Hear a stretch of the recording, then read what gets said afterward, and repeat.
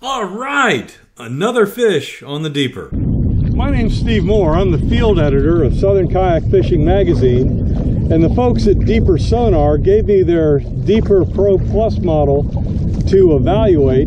They gave it to me for free, but they're not sponsoring this video. They're taking a risk on whether I like this thing or not. So I've been using this thing pretty regularly for the last month or so, and this video is going to capture the results of my evaluation. Stay tuned and see how it compares to my Helix 7 that costs a heck of a lot more. So it's pretty neat how you attach this in the boat mode to your kayak. You have the choice of this clamp that they provide with the flexible arm that looks like it fits just perfectly onto a Scotty mount. Alternatively, it comes with a lug that slides into your utility track, and you can just screw it right down to the utility track as I've done. They provide a strap that you can attach to the Deeper to make sure that you don't lose it if it ever comes loose from the end of the flexible arm. Now to use this, it's just a matter of bending this down into the water and turning on the app, and I should be good to go.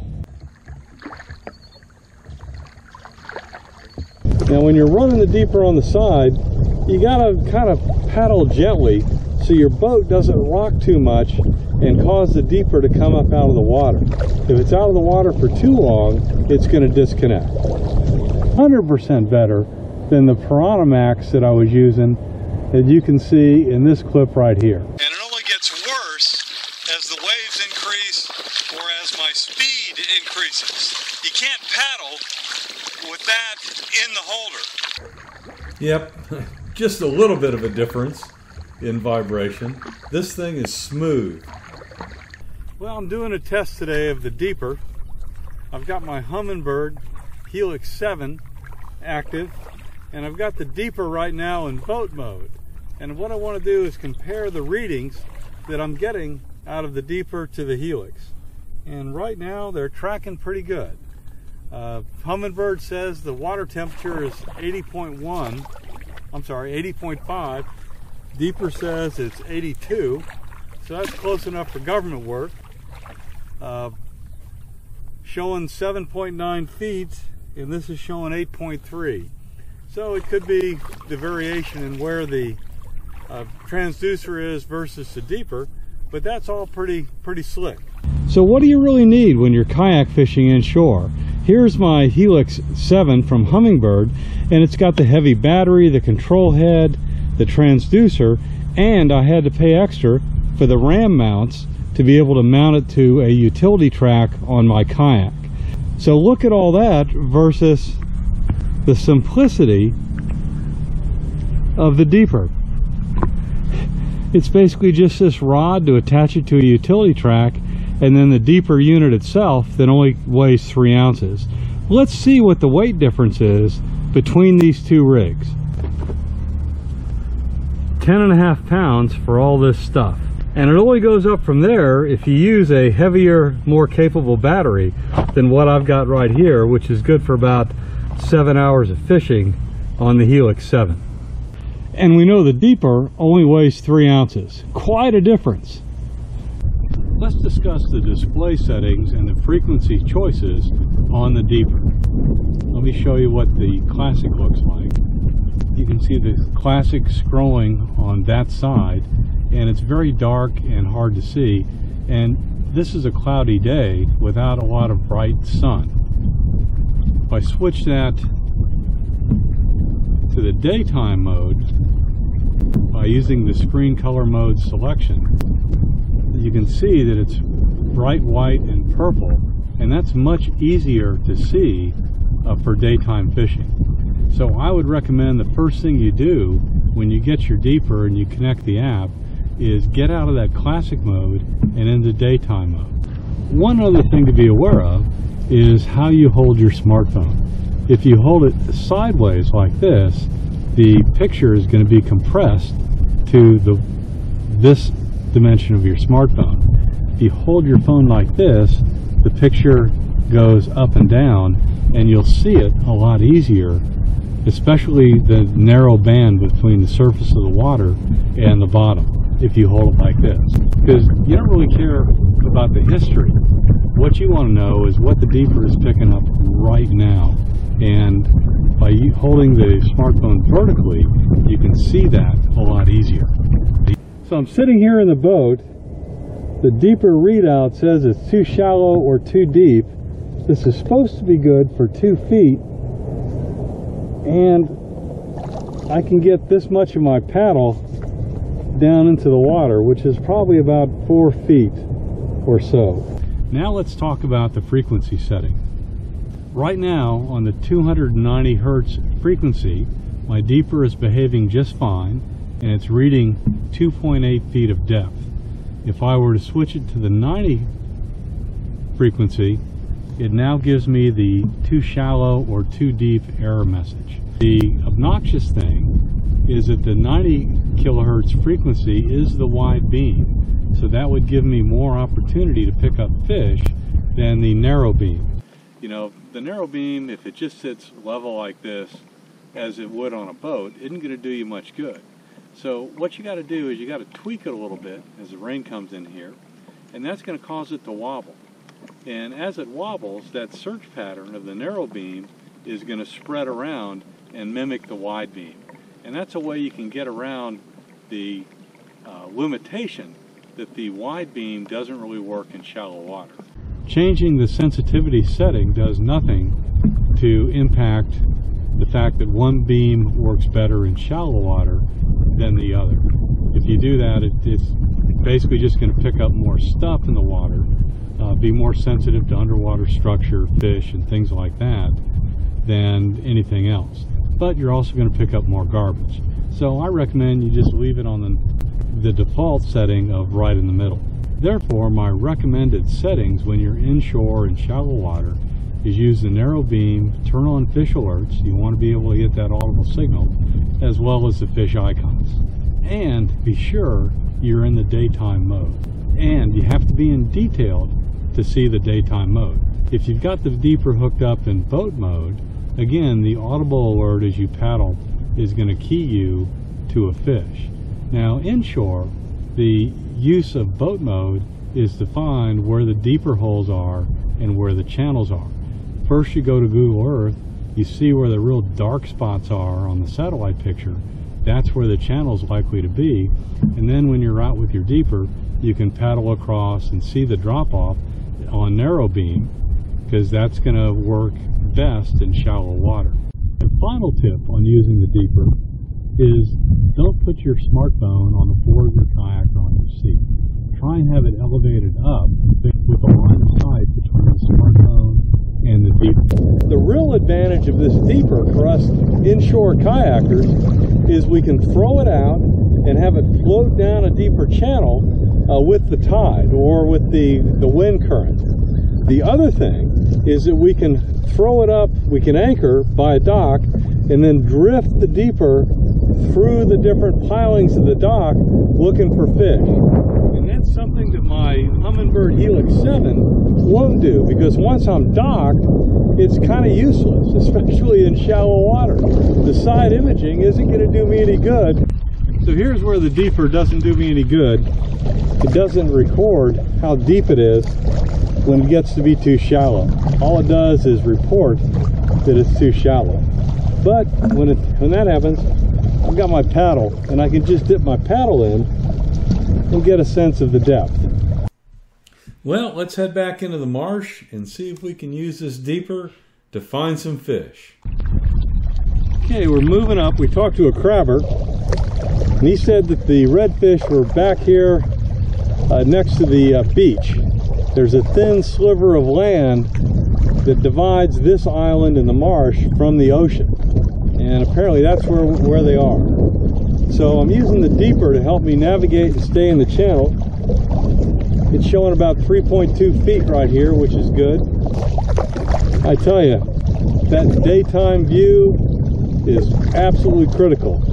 You can see that it's bright sun, it's shining on the face of my iPhone, but I can still see the deeper display. I've got to kind of look at it a little bit to see the small number, but other than that, I can see the structure of the bottom below me fairly easily. So what I'm going to do is change it from boat mode that it's in right now and hook it up to a rod, throw it out there, and let the deeper move down through the channel. So I'm going to go ahead and do that right now. It's really pretty easy. All I got to do is pull up this and unscrew the deeper.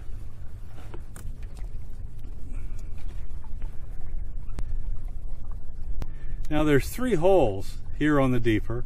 The top one is for boat mode, and that's where I had it.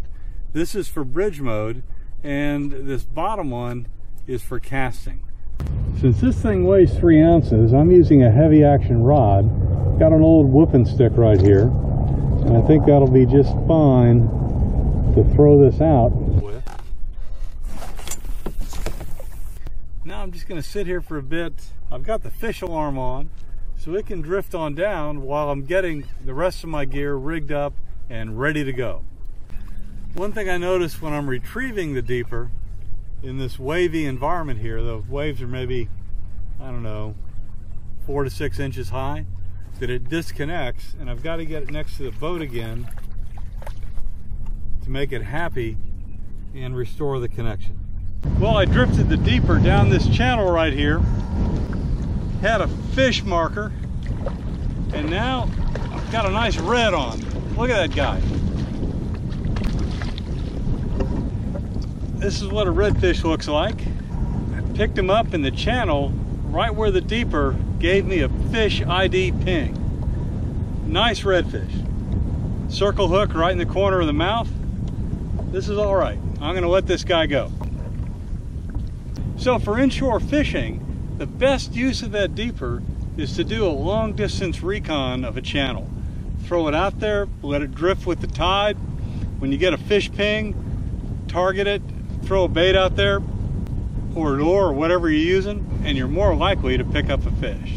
Another nice fish, a 20-inch red, ran it next to the shoreline. I'm going to let him go.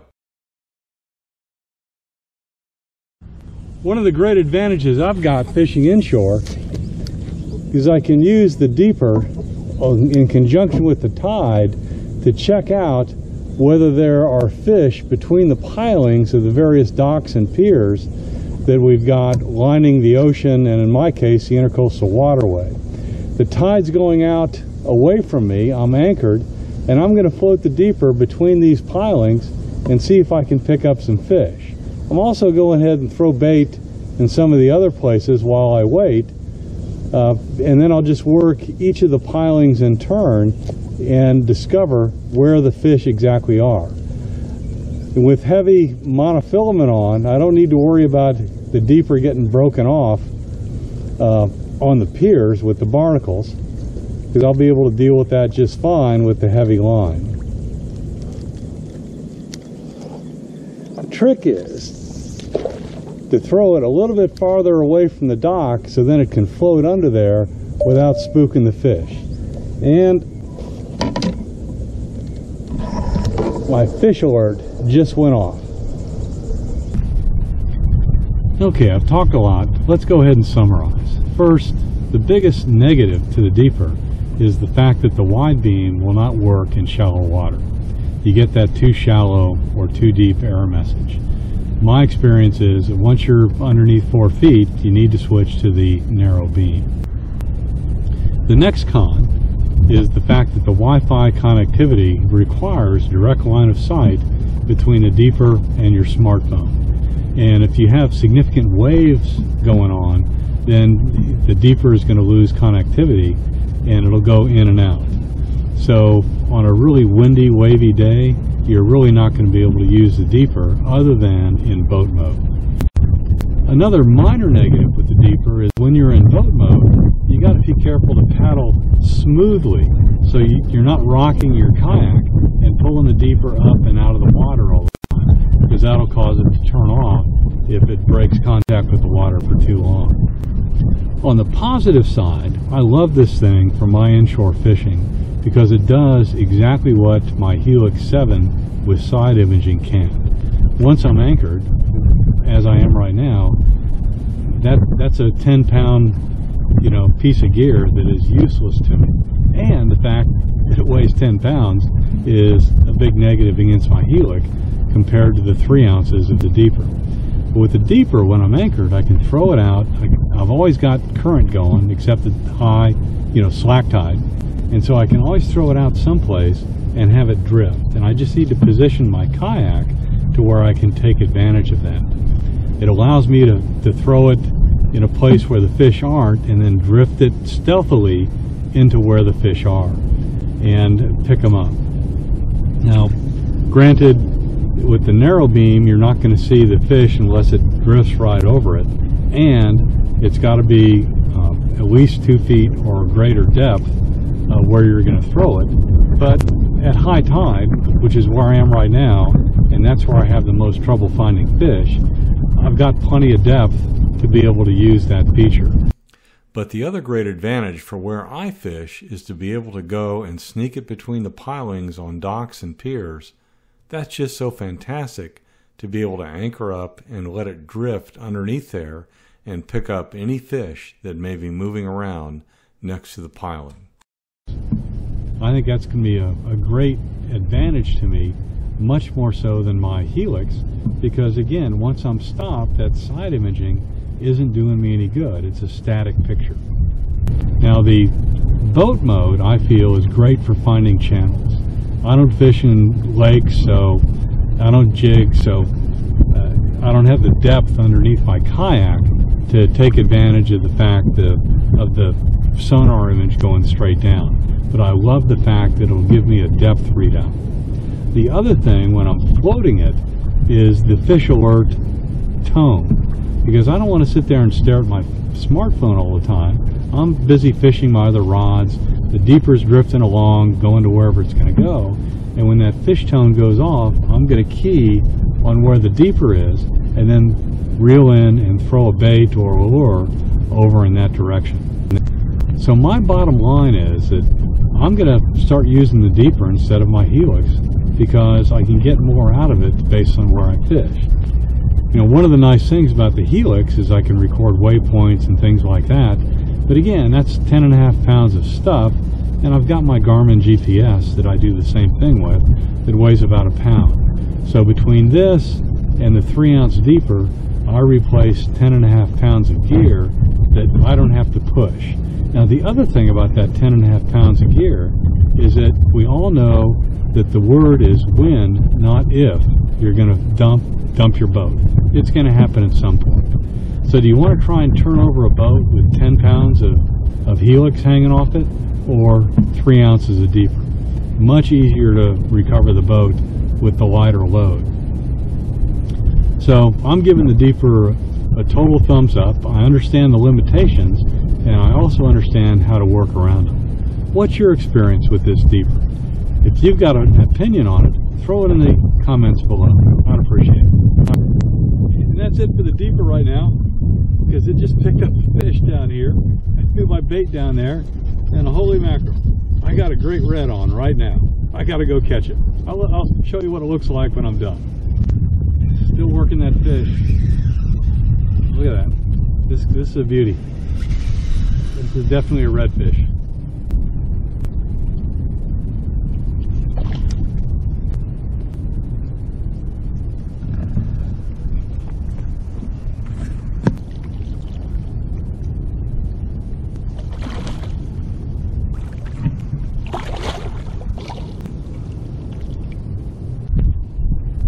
Deeper picked this up, drifting down that shoreline. This is why I like that for inshore fishing. 2 thumbs up.